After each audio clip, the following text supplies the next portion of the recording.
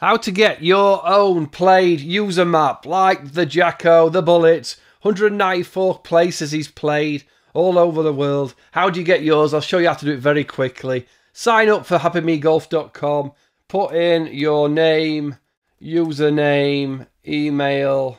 This is just so that it can remember who you are, so that when you put more pins or you play more courses, you will be remembered. It will sign you up and log you in.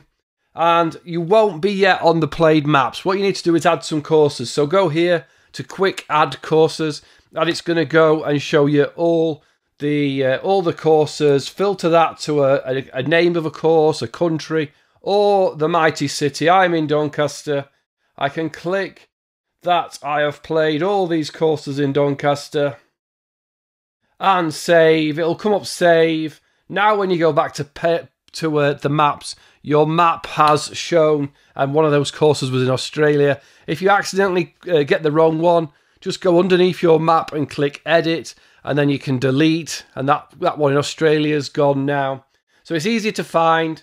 If you go to quick add, and you may be able to, you might want to do by country. Let's do the same thing. Bermuda. I've played everywhere in Bermuda. Hit save. Go to your map.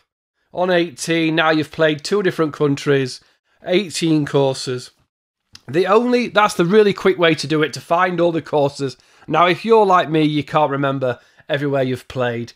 So there is a slower map. If you go to map search course, it takes 4 or 5 seconds to load, because there's 30,000 pins on there. What you want to do is click show all golf clubs and then zoom into whatever area. You can search the map as well.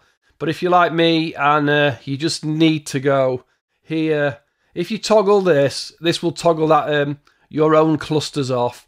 But if you want to hide just to your pins, you can, but show. So I might be like looking in my area going, Lincolnshire Golf Club. I've played there. What's that? Acanthus Golf Club? Or whatever. Or Sandhill. I've played Sandhill. You can hit the quick pin. You can go here and you can put a score in or a rating, some feedback, or you can just click club played.